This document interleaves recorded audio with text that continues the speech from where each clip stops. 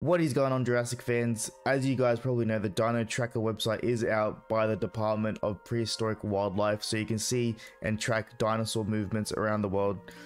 And I thought I'd check out Australia to see like if we're affected by this. And lo and behold, yes we are. We got Dimorphodons down in Perth. How could Australia get any worse when it comes to wildlife? Now we got dinosaurs here. I'll keep you guys updated to see if Australia get any more sightings. But if you do like this content, make sure to drop a follow.